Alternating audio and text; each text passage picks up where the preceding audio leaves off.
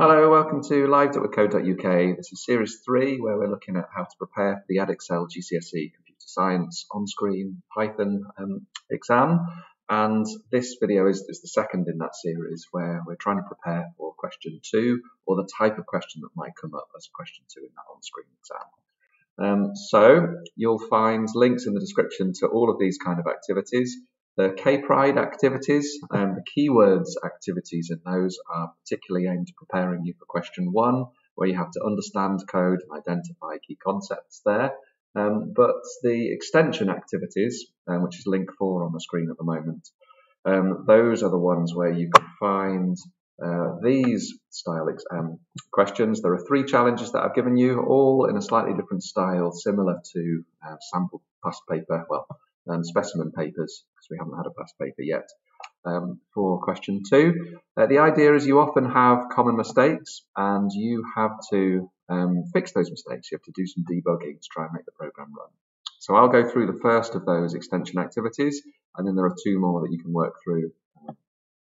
So I hope that as you work through, it builds up your confidence. So in the actual exam, you'll have a paper copy of the question paper. I've given you that online.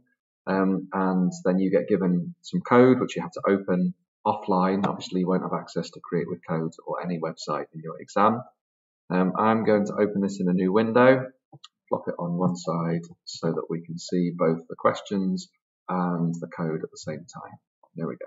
So you will notice again that the comments in the code correspond to the questions in the question paper. So it's important to read through both of these. And remember, if you're offline, it really helps. I'd strongly recommend that you save your code straight away in the completed coding folder. So File, Save As, or Control-Shift-S. Save it as Q02 finished so that you don't accidentally overwrite that file. Okay, so let's go through this one. Common mistakes. So remember in the K-Pride activities, the D of K-Pride stands for debug. So that's a way that you can practice these kind of things. It injects common mistakes.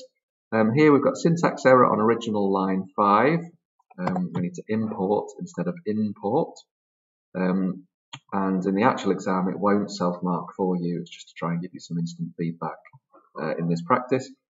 Fix the syntax error on original line 13. So it says original line because if you put in extra lines, then obviously they're not going to be the same. So here, colors is a constant. It's written in capital letters.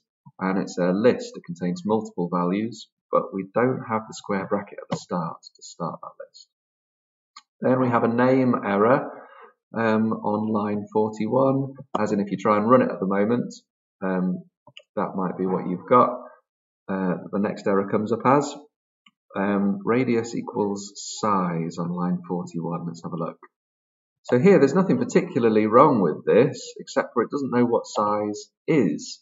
But if we scroll up, we have got a constant called target size. Sometimes you just got to read through the code to familiarize yourself and work out what is available to you.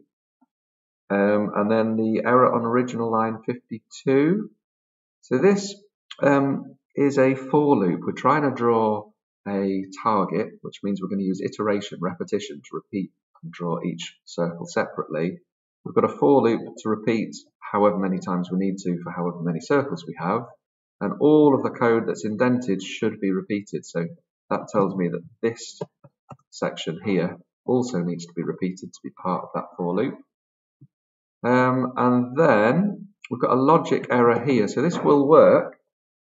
It's not going to crash. So a syntax error would prevent the code from running at all.